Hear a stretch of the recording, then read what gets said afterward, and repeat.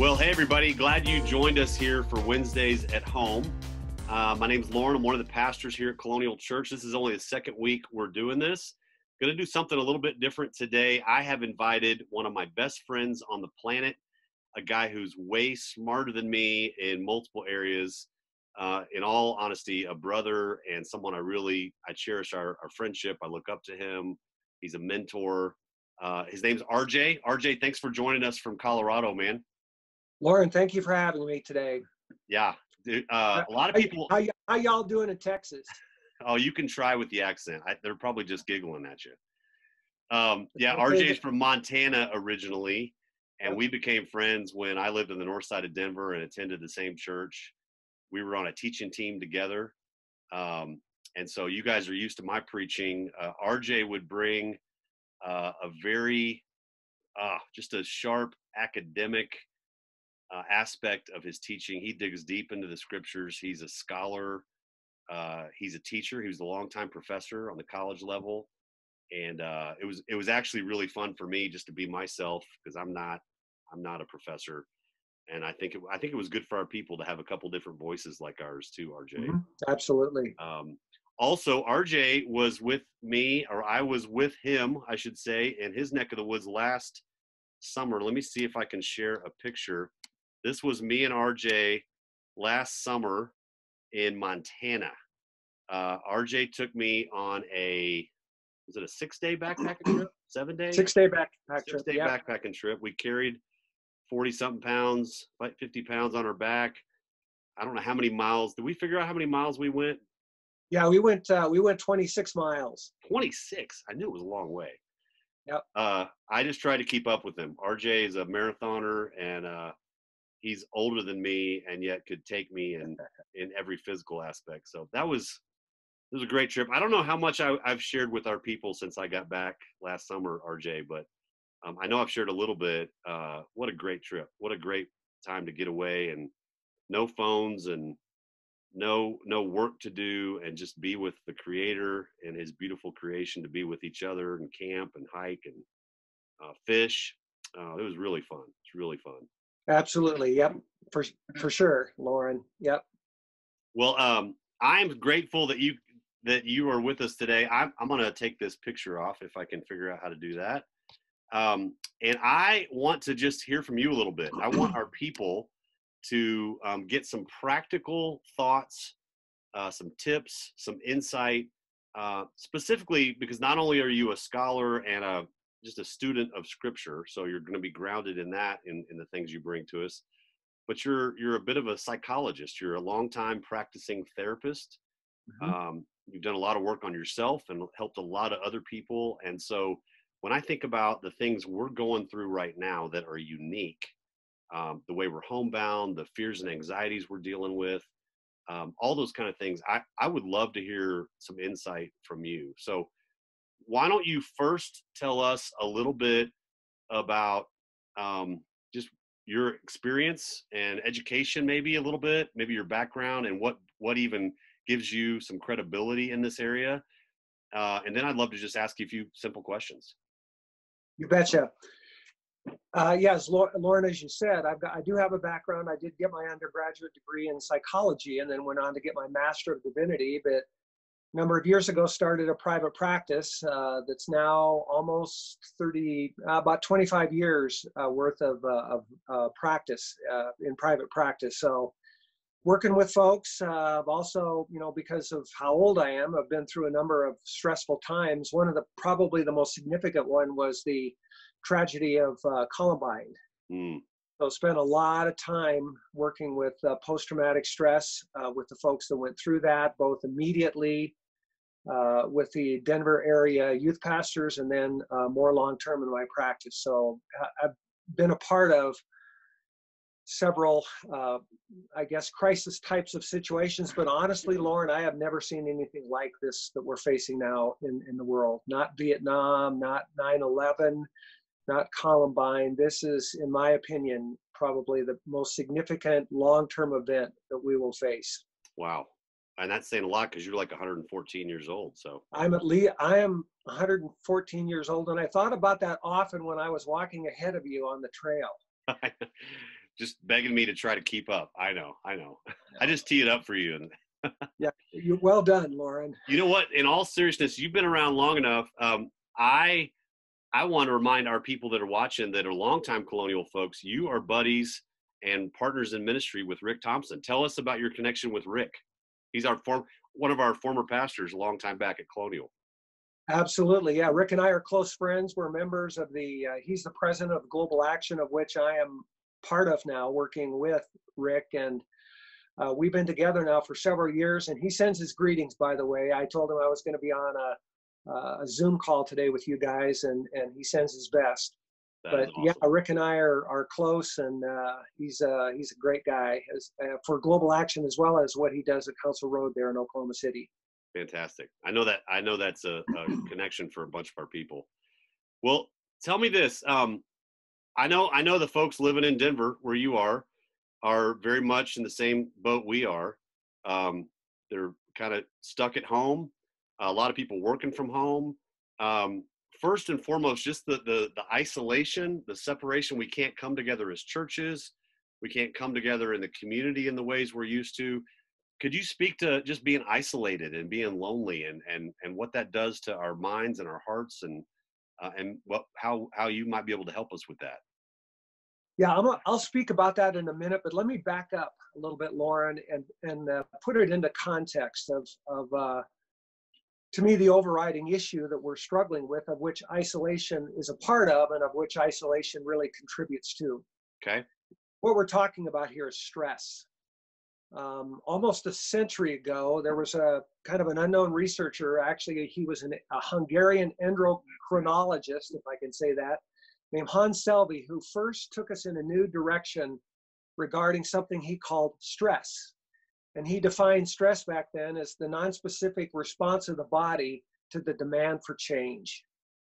And he took researchers and doctors in a whole new direction, because what he pointed out was that when we experience these external pressures and sometimes internal pressures, it has a profound impact on our health.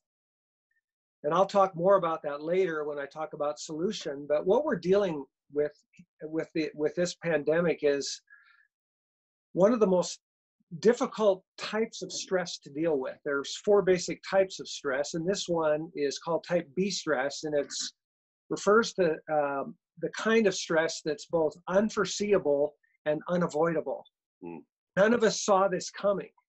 It was like we all, as a planet, we got sucker punched by this coronavirus, and now we're just in this slow-moving hurricane, as I think the governor of New York called it, where we can't get out of it. We're stuck, and none of us were prepared for it. And so there was, and probably still is for many of us, kind of a level of shock. We're still trying to even understand this. My son-in-law is a doctor in the UC Health System down in Colorado Springs, and even before any of this became, mainstream, he was warning us as his family, this thing is the real deal. And now we're faced every day with just a barrage of information, and we don't know what to believe, and we don't know, we don't know what's true. We do know that now our freedom is severely limited, and we now have a new definition of normal, and we probably all realize that things are never going to be the same again. I have friends now that I know that have the coronavirus. And so for some of us, and I suspect for folks in your church, they know people now that have the COVID. So initially when it happens, people respond different ways. Some people do isolate. Some people are stuck isolating just because that's the nature of this. And that's one of the characteristics. But the first thing that I want to cite, and then I also want to cite a little research about this, is that stress like this has a profound impact on our health, on our personal health. And I don't want to understate that. We have got to take care of ourselves, and I'll talk more about that later, because part of effective self-care is what we do with other people.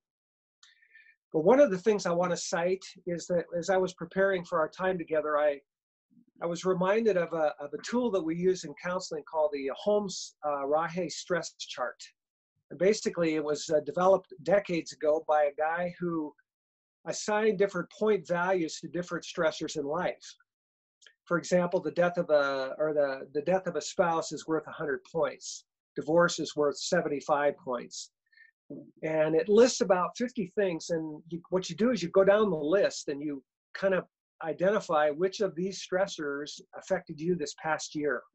You add up the score, and if your score is over, say, 300 points, you're in serious red line, and you better get to a doctor, or you better take some serious steps to take care of yourself. Interestingly enough, though, when I went onto Home Stress Chart this morning, there was not a worldwide pandemic. Didn't make the list, huh? Didn't even make the list, and yet I'm guessing it's probably in the top 2. And that's the reality of it. And I share that because I don't want to minimize the impact, whatever you believe about this pandemic. Even if you're healthy or not, the impact on us in a stressful way is, especially with type B stress, unforeseeable and unavoidable. So now we all have to adjust. We all have to figure out how we're gonna survive initially, and then how we're gonna be in a healthier place long term. Does that make sense? Yeah, absolutely, absolutely. Well, speak to that then. What are the ways we can and should respond to that kind of stress? What can we do? Well, I think there are a number of things we have to do, and I'm going to put at the top of that list to take care of ourselves, our health, and put that as just number one top priority. And if we're moms and dads, we need to do our best to take care of our kids. And part of the challenge with that is that when we get, and I'm going to use the phrase, sucker punched by something like this, it's easier to kind of go for the quick fix. As much as I love Cheetos, they're not in the top 4 food group, and they're not that good for me. And as we know, and most of your folks know from my story, alcohol is not very good for me either. But that's what people do. They go for the quick fix. They go for the feel good. And some people I know that I've talked to are really struggling with their diets during this time. When what we need to be doing is eating healthy and taking our vitamin B supplements, for example, because vitamin B is very helpful to deal with our internal bodily response to stress. So from a physical standpoint, taking care of ourselves. But let me talk about the isolation piece, because that for some of us is huge. I know for you, Loren, you're an extrovert. You need to connect. I had a client yesterday. I'm doing all of my counseling now online, and he was telling me how much he loves this because he's an introvert in the extreme sense of the word. So he loves this. But the reality is all of us need touches of some kind. We need connection of some kind, and we need to be able to talk to people about this. One of the worst things that we can do is to keep what we're feeling inside. And some of us struggle with that because we think we ought to be able to figure this out ourselves. But the truth is, none of us have ever been here before. We're kind of making this stuff up as we go. So, I think a lot of folks are really critical of the government and the medical profession for how they're trying to handle this. But the reality of it is, we've never been here before. Yeah, that's a good word. So, we need to be gracious and prayerful as we pray for our national leaders as they try and find a vaccine, as they try and use these medications such as the anti-malarial drug that they've had some limited success with, and just pray that they'll find the right cocktail for this. Yeah. As you know, I'm part of a recovery group for those of us who are struggling with the alcohol addiction, and I have discovered for myself that I need to go there. I need to go into our online meeting just about every day. And I may never say anything, but I need people around me that understand what I'm feeling. Yeah.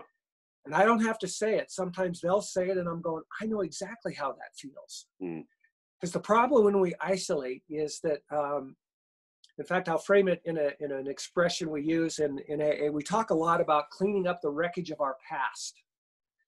For those of us that wreaked havoc when we were drinking, but a lot of us are trying to clean up the wreckage of our future. What we're doing is we're awfulizing and we're what-ifing it, and that's not helpful. One of the single biggest things we need to do during this time is to drop it down to a day at a time. Mm. Jesus didn't forbid careful planning. What he did forbid was anxious planning. And often the what ifs are based on unhealthy fears. And verses like Timothy 1:7, which says that God has not given us the spirit of fear, but of love and power and sound thinking. And I don't know of three things that we need more of during this time than love and power to accomplish in us what we can't do ourselves, and the ability to think clearly in discerning what the right solutions are for us to be able to effectively live today. Mm. I would also offer this that I think has been really helpful for those that I've talked to. If we can establish a routine, we need routine during this time. We need routine that provides appropriate self-care. We need routine that gives us a sense of purpose. We need routine that's going to get us outside of ourselves and being thoughtful of somebody else. Mm. Because I know for me, when I'm in my head by myself and I'm fretting about my situation, or I'm what-ifing it and I'm in the future, that's not helpful at all. And all it does is just throw gas on an already hot, burning stress fire. Yes. Let me interrupt you. That resonates with me. I was even talking to our church elders early this morning. We've been reading Scazzero's Emotionally Healthy Spirituality book. Quick shout out on that book. That's a great book. We've been reading together. Yeah, it's right up there. Yeah, you're the one that first recommended that to me back in the day, so I'm grateful. But one of the things we were reading about is, oh my goodness, I just lost my train of thought here for a second. We're recording this live, aren't we? Oh, I know what it was. It was the fact that we really do need to connect with each other, and we're just convicted that we have got to provide opportunities, even in this time period where we're disconnected, where we can't come together. We don't have as many groups in our church as I would like. We've got about 15, 16 groups, I think, right now. And in a church our size, that's not very many groups. We've got a big church, and we are just committed. We've got to come up with a way to mobilize some folks and invite people into just like you're stepping daily into your AA group, just to be around some people, just to hear some other people thinking out loud, just to recognize you're not alone. Much less bring something of yourself to contribute. And so I think that's one of the convictions we've had, is to try to bring that for our people. Yeah, and honestly, what we give, and this is what I tell others in different situations as well, what we have to offer, that we don't need to have answers, because most of us don't have answers. Right. We're making this stuff up as we go. What they do need is presence. Yes, presence. Yes. That's a good word. Is for anybody who's watching this who recognizes I really do need connection with people. I miss people. I wonder if I'm all alone in this sense or that sense. Man, to take a risk and to be with a few people in a group that we can provide or anything like it, just to be present, not to bring anything of value in of themselves, but they will find other people that are doing the same thing, and the value that we get to bring just in our presence. I think that's huge. I feel like as a pastor, you've taught me this, just being present with people is half my job. Yeah. It's not because I know a whole lot. It's not because I have all the answers. Yeah. I'm painfully aware the older I get that God is bigger and bigger, and I know less and less. And yet if I just show up and be with people, Yeah. I am being God's instrument of love, and I'm helping them be grounded in what's true, even if I'm not offering a whole lot. So that's a good word. I know the other thing I thought of that you made me think of, RJ. We were talking about this morning. My brain's paused for a little bit there. By the way, just to comment on that, and Yeah. that's for you, Loren, and for all of us. One of the main symptoms of stress is forgetfulness, lack of concentration. Yeah. And my neighbor, who I've known for years, forgot my name yesterday. Wow. And interestingly enough, I was outside talking to her because she found a gun underneath her. Someone had stuck a gun. He probably had committed a crime and put the gun under one of her patio chairs. Oh my goodness. So we were having a nice little chat about that. And she forgot your name. I get it. No, I wish, I mean, I'm 50. I guess I could be forgetting things more and more as I get older, but I have noticed is my brain's not working quite like Yeah, it normally does. I think that's a yeah, symptom of the stress we're under, yeah. Absolutely a symptom of the stress. Yeah. Sleep disorder, I'm not sleeping. I, I, forgetfulness. I'll confess this in front of everybody watching. I have a peace that God has given me that is real. I have a confidence in Him and a perspective that I know is such a blessing to have, and I still am struggling to sleep. I'm waking Yeah, up. Um, I'm waking up sometimes 3, 4, 5 times a night, and it's not because I'm an old man needing to go to the bathroom. That's coming. It's because I just my mind won't turn off, and I'm just a little more tense, and so I think that's something a lot of us are probably experiencing. I do want to finish this thought. I think it's important.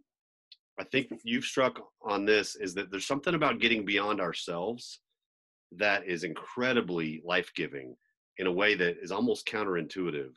Um, I think in some ways we've clicked into survival mode, which by default is a very inward way of living. instinctive. Yes, It's instinctive. it's that fight or flight Yes, syndrome. it's self-preservation.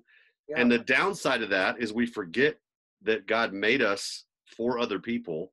God made us he gave us a mission to live out, which is other-centered. It's kingdom-minded. And it's when I talk to my neighbor, like I did yesterday, a few houses down on the street. I'm looking down my street now. When I got to talk to him for 20 minutes, it completely pulled me out of my stress and my exactly. funk because my heart ached for him, and I recognized what I might be able to do to help and bless him. And I think we have to find ways to get beyond ourselves, even for our own sake, even for our own health sake. Absolutely. Yeah. Yeah, and think about it. I'm gonna offer here as we finish up here in a little bit. I want to offer 5 questions that we need to be asking ourselves and our families every day. Okay. And Okay. that's part of it. That's part of it because it's Good. so important. And it doesn't have to be a big deal. Ermi and I were, my wife is named Ermi. We were at Sprouts the other day, and tons of people, and they're doing a good job of keeping everybody separate. And we were going through the checkout line, and I could tell the checker was pretty frustrated. And I stuck my therapist hat on for a second and asked a scaling question. I said, so on a scale of 1 to 10, what would you say your stress is right now? And behind her mask, she said, it's a 9.5. Oof. I said, can I pray for you? That God will give you some comfort during this time, and He will give you some peace during this time. And I could see her eyes just kind of well up. Mm. Hey, someone's thinking about me. People are incredibly vulnerable. Rick Thompson, in fact, this morning was telling our team that the Bibles are sold out at Christian bookstores because people are tender right now. They're tender to spiritual things right now. So we have a unique opportunity I think I shared this last week, but the Chinese word for crisis is made up of 2 characters. One is danger, the other is opportunity. What a perfect descriptor of crisis. And the word for crisis in Chinese is also the word for stress. And I thought, yep, Oh, wow. that's it. Coming together. So yeah, we have opportunities, but to do that, we've got to kind of get out of ourselves. And sometimes that has to be an intentional choice because it's so easy just to hunker down in my bunker and binge on Netflix all day long and eat Yes. cheap. Not helpful. That's a good word too. On that note, something I don't want to not ask you about because I respect how you take care of yourself physically. You mentioned the physical in general terms. Be specific about the essential nature of working out, of walking, of jogging, and what that does for us. I think we know that intuitively, but I want to hear it from you, who ran the Boston Marathon a couple of years ago. Okay, yeah, that is a huge part. And this is one of the things that I'm absolutely appreciating about this is that I've never seen so many people out in my life as they are now. Even in Colorado, right? Yeah, the other I was riding and I was on a side street, and there were 2 guys. One guy was on crutches, the other guy was in a wheelchair, and they were out. And I thought, you know what? I wish I had taken a picture of that because that's what we need to do. We need to be outside because when you're outside and you're looking around, you're seeing what God has made that hasn't moved. You're looking at a blue sky that doesn't change. Yeah. You're looking at seasons that are constant. It's a reminder that there is a God and he is in control. Yeah. One of the first things I do in the morning is and I'm an early bird, you know, Loren, I walk outside in my bathrobe, and when it's dark and I'm hearing the robins, and that's a reminder to me that God's still in charge, because we forget that. And sometimes just being outside will remind us of that. But the other piece, and you alluded to it, is get moving, do something. If it's just a walk around the block, put on your face mask, walk around the block. You don't have to be a marathoner to do to run far. Just do something. Right. But get moving, because just from a physical perspective of relating to stress, we have to be moving as much as we can. So, you know, maybe set a goal for yourself. I can't run like I used to because I've got a chronic foot injury that I'm still working on, as you know. But I'm riding my bike every day, and I'm telling you, it's the highlight of my day besides the time I spend in the morning with God.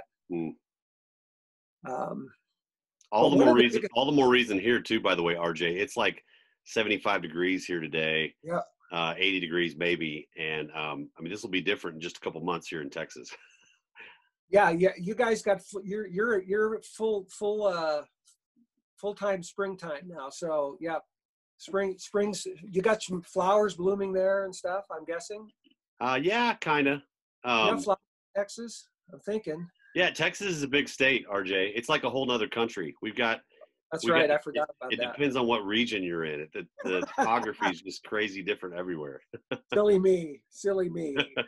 Well, I know you got 5 questions you want to give us. What else, if anything, I'm not trying to cut you off, but what else do you want to share with us? One other thing, and then I want to share the 5 questions. One other thing is that we need to honor a couple things in our households. We need to allow each other to have our own private space. You need to be able to be by yourself. That's huge. You can't have this together family time all the time. Every one of us, including extroverts, need that alone time, that solitude time. So I would encourage families to talk about boundaries, to talk about spaces, to not get hurt if a family member doesn't want to be with you, to cut each other some slack. I keep thinking of the passage in Ephesians 4:3, forbear one another in love. I think we need to do a lot of forbearing, and I think that's the part that sometimes God is going to have to give us, because what might be a 3-level irritation normally is now a level 6 irritation because we're with them all the time. So we need to identify our feelings, and maybe just talk it out a little bit so that we can kind of manage being a little more accommodating with each other as we're sharing the same living space. That's a good word. That's a really good word. I can resonate with that. I'm an extrovert who needs my own space. I'm in my wife's closet I joked about it last Sunday, with dresses and shoes all around me, and it's just the only space I can find to close the door and not just, record this with you, but just even have just some quiet space without kids in my ankles and needs all around me. And so I resonate with that completely. Okay. Well, let me finish up today with 5 questions I would encourage everyone to write down and to ask every day as a family. Okay. And I'll go ahead and say, in addition to a couple other resources we'll provide, we'll make sure we put these 5 questions. We'll post this with the video as well. Perfect. Question number 1, what are we thankful for today? That's good. Gratitude during this time is huge. Gratitude. Because it gets us out of the negative, and it helps us to be mindful not only of the positive, but the fact that God is in this and he's providing for us. Good stuff. So what am I thankful for today? That's number 1. Number 2, who can I connect with to help, encourage, serve, or just be present with today?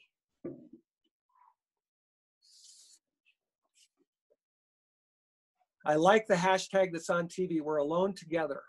And even connecting a little ways makes a big difference. Just some intentionality with a person each day. A person. Yep. Good. Yep. You don't have to become a bubbly extrovert, but connect with somebody today. And that's good. And that allows you to get outside of yourself. Number 3, what of the old normal do I need to let go of today? Some of us are having a hard, some of us who are really used to routine and the way things were are really struggling right now. You know, because we struggle when we go to the stores. Are there going to be enough groceries for me? Are we going to be able to get this or that, or all the what ifs? And the truth is for all of us, and is that we're going to have a new normal. We're at least going to have a new normal for a while. And for some of us, it's going to be a new normal for a long time. The loss of jobs, the change in careers. There's some legitimate grieving that's going to be going on here, Loren. As difficult as it is to say, that's the reality of it. So there's letting go that we're going to need to do every day. And so I have to ask the question, what do I need of the old normal to let go of today? Okay, that's a good one. Number 4, and this is really the flip side of that, what do I need to trust God with today? And I'm intentional about that word with, because this is not I'm trusting you, God, so you'd better do this for me today. No, what am I trusting with God today? All right, Lord, I need to just rest that you know best, that you love me and you will provide for me, and I'm going to trust this with you today. Sometimes people need to see that. So what I encourage them to do is put together a God bag, just a brown paper bag, and call it the God bag. And if you're struggling with something, write it down and stick it in the God bag. And on the outside of it, put Philippians 4, 6, and 7. Don't worry about anything, but pray about everything, telling God what you need, and then leave it with him. I like that. I like that tangible, physical nature of living out that prayer, just putting it in the bag. I like that. And then leaving it there. Yeah. Leaving it. Don't go back and dig it out. Dig it out. And lastly, how do I take care of myself today? How do I take care of myself physically? How do I take care of myself emotionally? How do I take care of myself spiritually?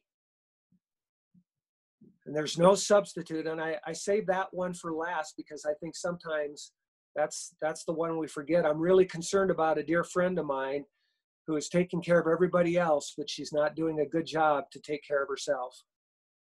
And here's the thing. Here's the thing about stress, Loren, and this is, again, another piece of Hans Selby's research. He developed what's called the general adaptation syndrome, that when people experience a severe stress, their bodies, their limbic system, their endorphins, their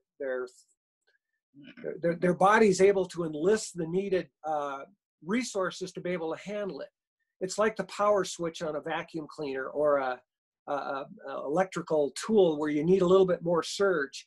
You can use it for a little bit and then you crash. And so this is the long haul. So many of us have survived with that kind of ability to survive initially, but we need to drop back into better habits, healthier habits for the long haul. This is why I wanted to talk to you today. This is why I want to provide this for our people, because I think that's exactly where we are, RJ. We've had 2-3 weeks-ish in our part of the world where this has gotten real. This has gotten hard. We've been reactive. Those basic things have kicked in that God gave us to help us cope. And to your point, we can't keep living like this. We can't. We have to take care of ourselves. We have to establish rhythms. We have to lean into some intentional things like you're talking about today. It's timely, and my heart is heavy for all of us as we try to adapt. And so why don't we wrap up with that, RJ? I'm so grateful for you. I'm grateful for you and the way you speak into my life. I thank you for speaking into all of us a little bit. I want to point out to everybody, I want to ask you in just a moment to pray for us, RJ. Absolutely. And before you do, I want to make sure everybody knows, I'm going to put those 5 questions, post those with this video that goes out. I also want to let you know, even as I've only been here about 21 months here in town, but we're starting to develop a good referral list of professional counselors here in town. And I'd love for you to email me, ljones@colonialchurch.com. and just say, hey, I'd love, it's a private email, nobody will see it but me. I'd love a referral to somebody that can help me. Maybe a pastor, one of us at church can help you. Maybe it's something beyond our pay grade, and we can refer you to a professional like RJ that can even do some video chat stuff with you, like I know they're willing to do right now in this season. And so don't be shy about reaching out to us for any kind of help like that. In fact, I'm normally not a one that speaks in hyperbole, but I'm going to say this anyway. Your life depends on it. Your life depends on it. This thing's for real, and the impact on us because of stress is for real. And now's the time. And God is doing something. I believe with all my heart, God is in this. As you know, I'm connected with people all over the world, and God is up to something significant. I think he's doing something in our churches. I think he's doing something in our families, and I think he's doing something in each one of us. And, you know, I've come to realize how many outer props I depend on for my well-being that I don't need. And God is saying, are you going to trust me? I got this. Are you going to trust me? I'm with you 100%. I can hear him asking us right now in the middle of all of it. Do you trust me? Are you going to trust me? Yeah. Thank you, RJ. My pleasure. Would you, selfish request, would you pray for Colonial Church and all of our folks that are leaning into you today? Would you just pray over us, please? You bet. Let's pray. Father, thank you so much for this time that Loren and I can just talk as friends, as brothers in Christ, as fellow pastors, as your men, as your shepherds you've called us to lead well. And Lord, we want to lead well. And I do pray for Loren. I pray for his staff, his paid and volunteer staff there at Colonial. Lord, that you will just anoint them with your power and your endurance, that they will be able to remain under this and do it well, and not just survive well, but live well.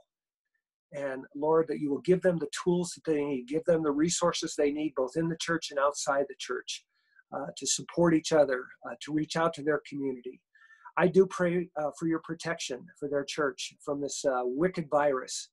Lord, that you will protect each person from that at Colonial. And Lord, that for each of us, as we look at our own lives, as we look at our own families, that in many ways that we'll get back to the basics with you, of a primary relationship with you, of trust and dependence each day. And Lord, that will, for those of us who struggle, not just because of what is, but because it reminds us of something in our lives that was, and that was tremendously traumatic. I pray especially for those people that you will give them an extra sense of your power and healing presence as they move forward. So Lord, we commit all of this to you. We pray for the financial resources for his church and for those that have lost jobs. We just pray for your provision and your protection. And we give you the glory in Jesus' name. Amen. Amen. Amen. Thank you, RJ. Thanks for your friendship. Thanks for your help. My pleasure, Loren. I know I would be remiss if I didn't ask you. You said you were going to share a promise before we closed up today. Yes, I'm gonna share one from 2 Corinthians chapter 4. Okay. That says this, that it's more of a reminder and a perspective, but it's one of my favorite verses. And I want to jump ahead, and then I want to read the verse that I want to read. I want to start with verse 8 because we can appreciate this. Verse 8 of chapter 4 of 2 Corinthians. We are pressed on every side by troubles, but we are not crushed. We are perplexed, but not driven to despair. We are hunted down, but never abandoned by God. We get knocked down, but we are not destroyed. But the promise goes back to verse 7. We now have this light shining in our hearts, and we ourselves are like fragile clay jars containing this great treasure. This makes it clear that our great power is from God and not from ourselves. Yes. Love it. Thank you, RJ. You're welcome, Loren. My pleasure. Thank you, Colonial, for being a part of my life. Yeah. Blessings, brother.